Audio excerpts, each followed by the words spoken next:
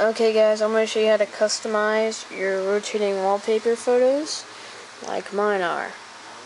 I already showed you how to get a rotating wallpaper. I'm going to show you how to customize the photos.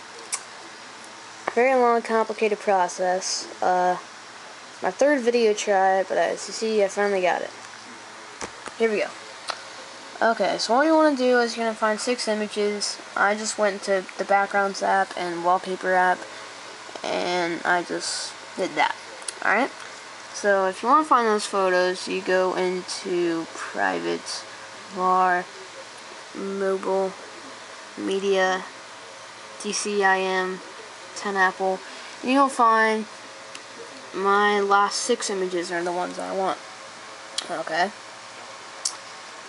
Okay, so when you go into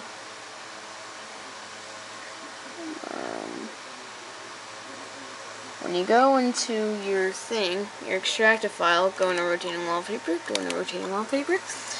and you will see these 6 images they give you.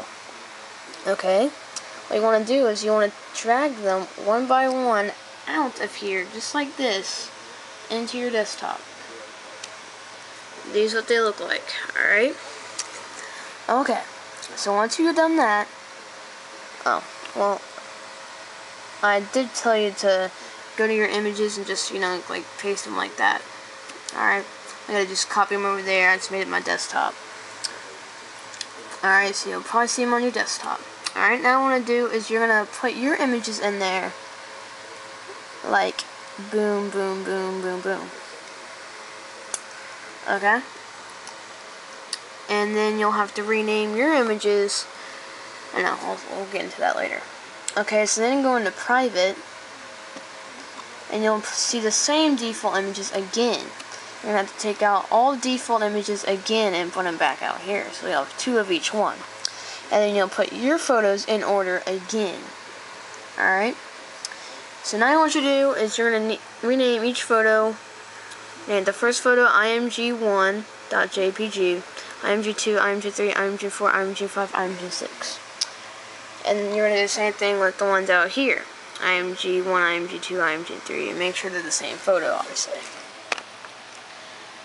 Okay, so now that that's done, you're going to drag drag this like that, and you're going to drag that into all the way at the very end, library, and you're just going to have themes highlighted, and you're going to drag it into there. Alright, and you'll see rotating wallpaper, and you'll click on it, and you'll find, I lost connection. Okay, well you'll find, okay, there we go. You'll find your images there with the capital, all your images will have a capital J, capital P, capital G. Okay? You won't see the default images. You're going to have to change it to the lowercase JPG, alright? And then when you go into Private, you'll see, I can't remember exactly what happened, but if you see the ones that are already lowercase JPG, you don't see yours, just simply go into the rotating wallpaper and just take one of these and drag it into here, and you'll find all of them in there. Okay, so you'll see img1 lowercase JPG, and you'll see img1 capital JPG. Alright, and you'll see that for each one of the images. No, sounds confusing. Alright, what you want to do is you're going to delete the ones that are all lowercase. Well, make sure they're not yours. Okay, all you do is right click open.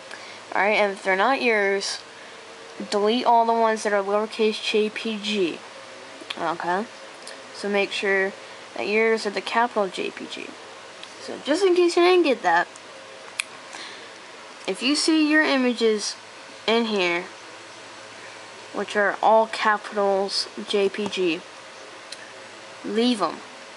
But if you see the ones that are not yours, that are the lowercase JPG, go ahead and go into your rotating wallpaper thing and drag them into here. Okay, so you'll see yours and theirs. And you'll delete theirs, so that all that's left is yours, image img1.jpg. Okay, so when you go to private, I think you should see both of yours already. Delete the lowercase jpg if they're theirs. Okay. Now what you want to do is, once you see yours, and both, just yours in both the private folder and just out here, you're gonna have to rename yours the lowercase jpg. Okay. The only reason I said to do this after that is so you can tell the difference. Okay. So go ahead and rename all these the lowercase jpg. All you gotta do is simply click on, highlight it, press F2, go 1, 2, 3, 3, and just go 1, 2, 3, and then rename it. Okay, and just cancel. Okay, so then you should go to the private and do that also. Alright, so your final outcome should be your photos only in both private and this one. And they should have lowercase jpgs, and they should be named like that.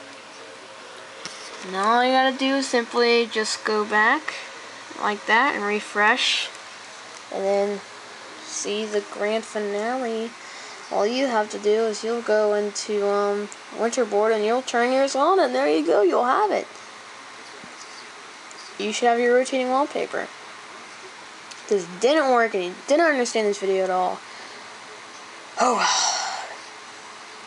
it took me a long time to do this. So yeah, it's Mr. iPod Touch 101 here, and I'm out.